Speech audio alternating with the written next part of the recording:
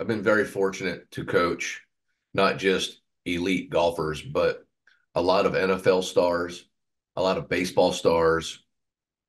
And I think it's important to know this. The window of time that even the greatest of the greats have is often very short.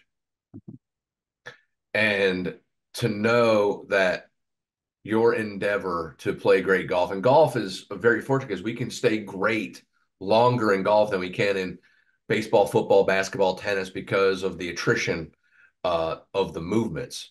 Yes. But still, nevertheless, a large percentage of the golfers that we know of, they get on the tour and they're off the tour and never come back by 30. Well, that means they have another 40 to 50 years of life. Hmm. That's not golf. That's not their sport. So what am I saying? Is that there is a very, very small chance that you're going to play on tour, but hopefully you do. And yes, it's important for you to work hard and chase the dream. And the beauty of chasing the dream in golf is that what it takes to be great at golf is what it takes to be great at life. So you get a chance to practice life skills, work ethic, desire, adversity, perseverance, resilience, all those things while doing a game. But at the end of the day, you're more than likely going to end up using your education to make your way through this world than you are your golf clubs. Hmm. And always keep that in mind that your education is ultimately going to foster your greatness on the golf course. And if it doesn't happen on the golf course, it's going to be the impetus to your greatness in the boardroom, office, sales, etc. And the cool thing about the game is I don't know of another game that mirrors life like golf, and you get a chance to practice daily a game that prepares you for life. And to be able to do that and maximize that in your classroom, that sets the table for greatness. And I would always say this, no matter how what you think, the game of golf is the most powerful sport in business.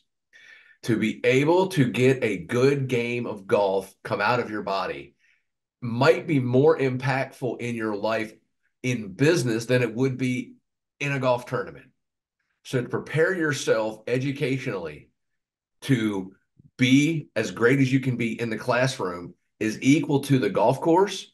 If it Hmm. doesn't pan out that you're playing on the LPGA or the PGA Tour, but you're able to use the game of golf to help you make a great living, you may have actually won a bigger lottery than if you'd been a great golfer in the first place.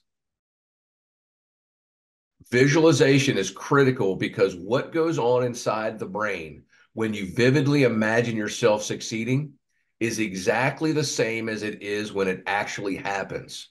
So being able to visualize yourself playing great golf, having some adversity, learning how to overcome it all in your mind before it happens, if you're prepared for greatness before you play, there's a really good chance that greatness is going to land on you. Another piece that I feel like is so important, desiring to be the best that you can be, not better than somebody else. Don't ever go into life thinking you're better than somebody, but don't ever go into life thinking somebody's better than you. Go into your life trying to be the best that you can be 1% better every day, and don't care about what you are compared to somebody else. Comparison is the thief of progress.